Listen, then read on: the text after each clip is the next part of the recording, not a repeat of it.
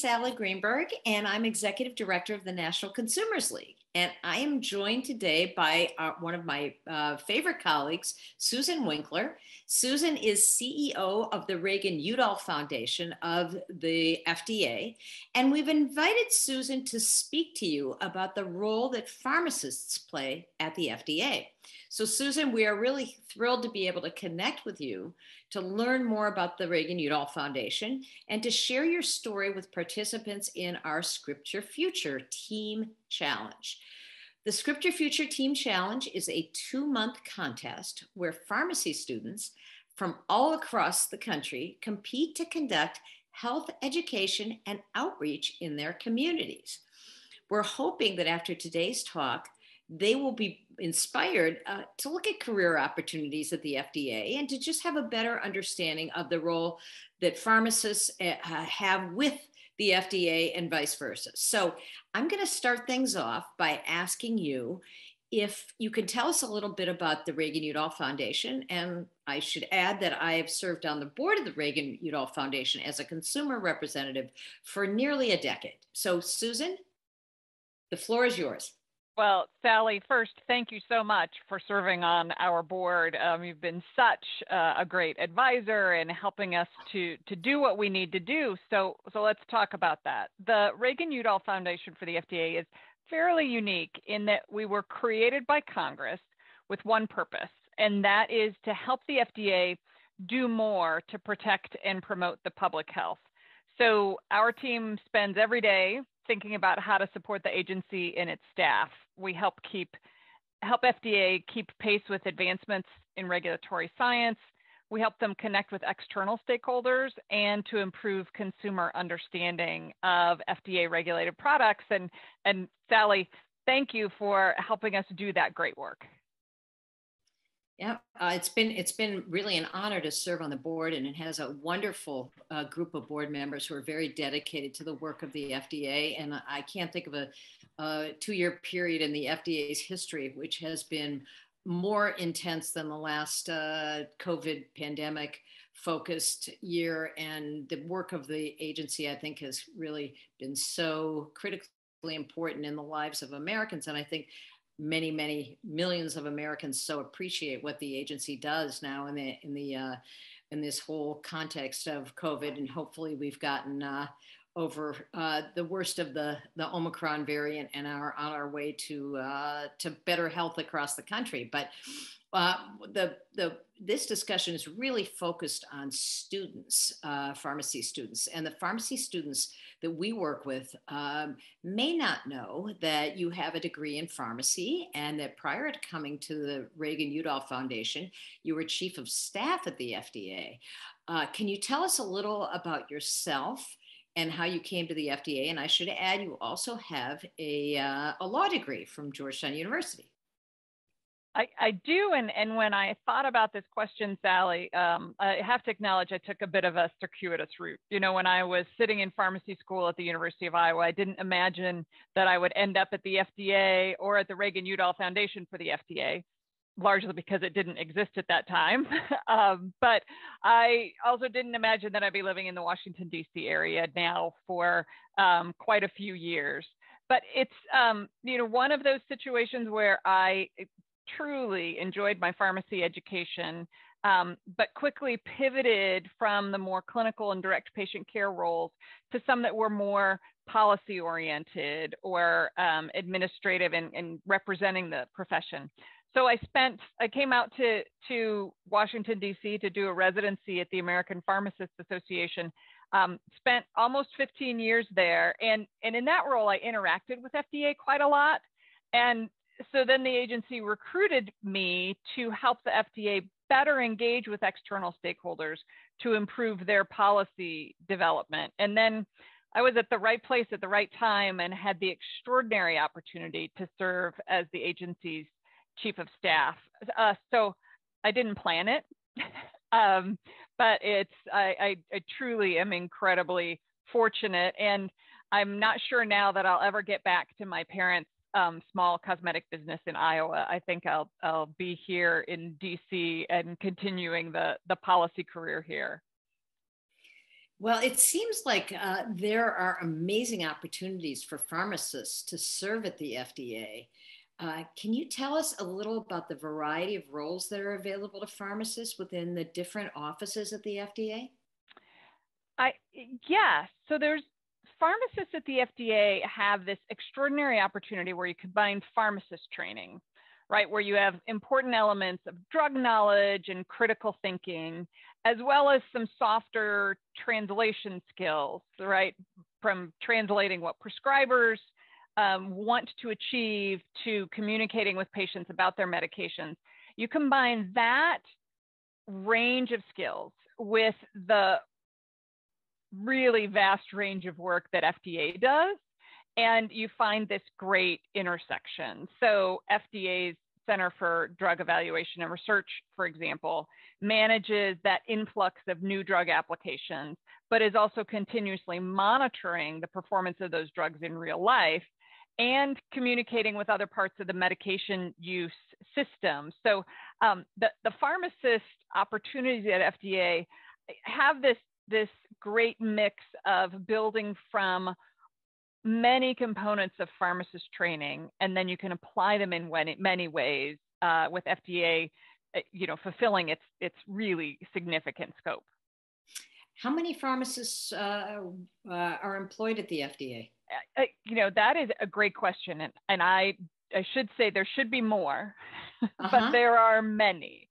So the agency staff has grown quite a bit, and is now, upwards of about 18,000. I don't know the precise number of pharmacists, but I do a little bit of kind of internal calculation when I was at the agency and now from the foundation perspective. When I'm ever I'm in a meeting, at least 50% of the meetings, there's another pharmacist in the room. And so I do that. So I don't have a precise number for you, Sally, but there are quite a few. And each one of them, is having a great impact in helping us, right, as users of what it is that the agency does.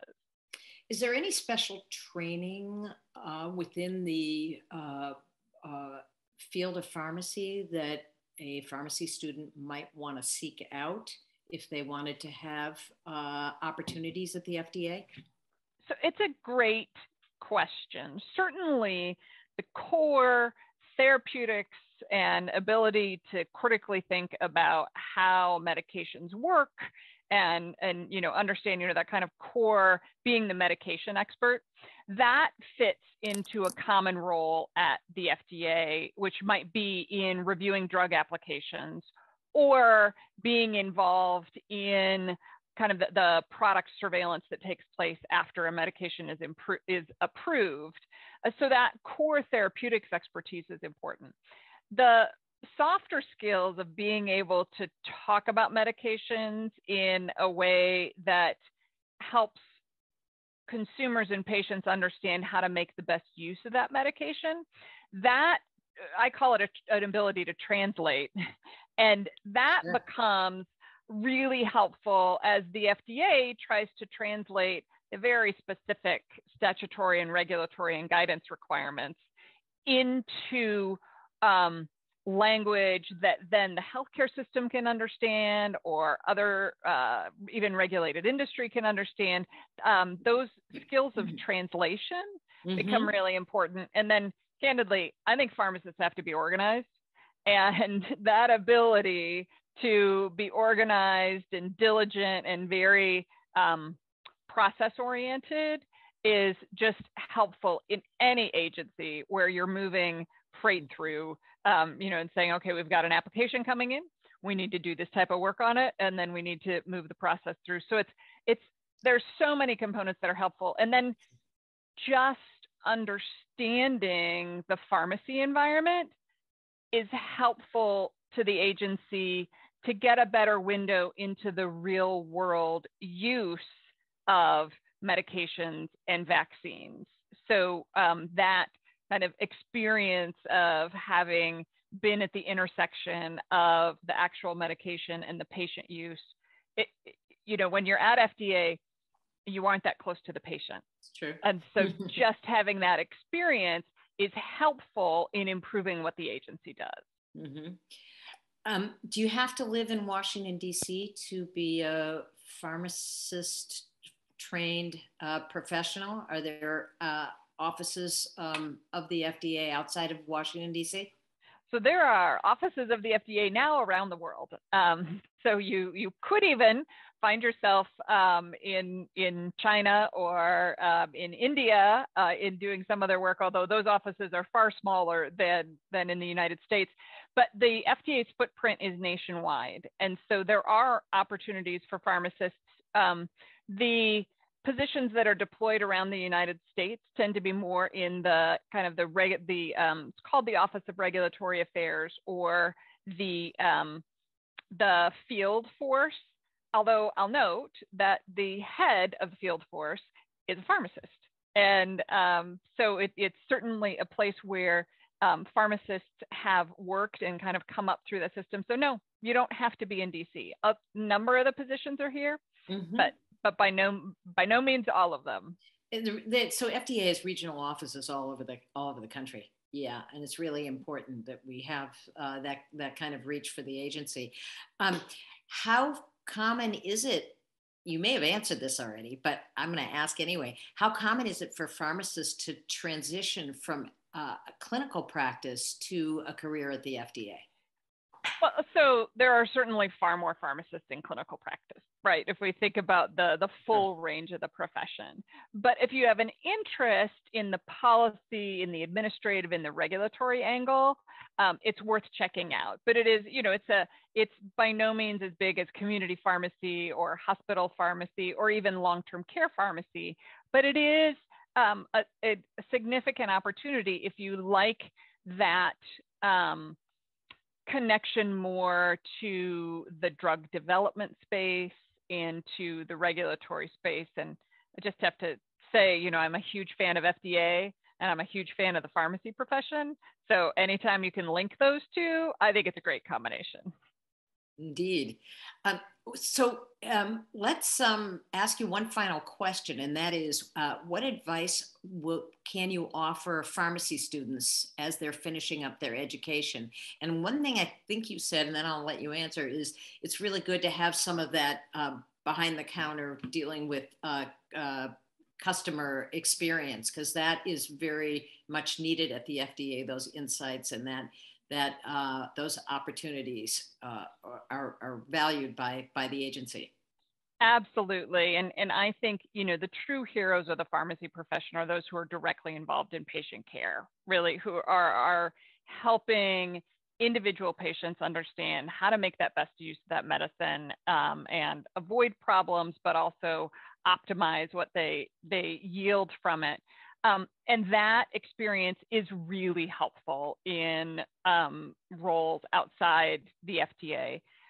The other piece I'd challenge student pharmacists to think about is that they're really finishing their formal education, but they're beginning their commitment to lifelong learning. And if you can start out with that mindset of being intellectually curious, of saying, I'm going to learn new skills, I'm going to learn new things, that is so helpful and helps, each career position, each job move. If you say, what am I taking from this? What am I learning?